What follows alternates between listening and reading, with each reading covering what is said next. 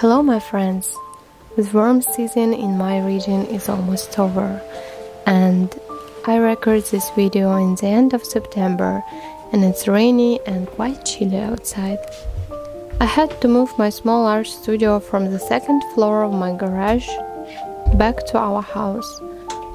Soon the air temperature will become too low and it will be uncomfortable to work there.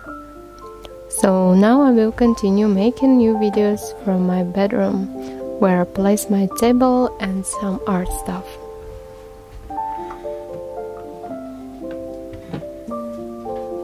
Some time ago I was asked to paint on a leather jacket, because there is a stain on the back of the jacket that owner can't remove. We chose the picture with big butterfly and some roses. Before I will start painting, I need to think how to compose everything well on the back surface of the jacket. The process will not take too much time, because at some point I forgot to press the record button and the process of painting green leaves was not filmed.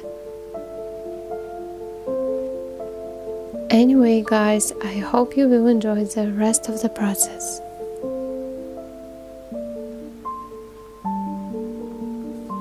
If you have any questions about how to paint on leather jackets or vests, you can ask me in the comments and I will answer you with a great pleasure.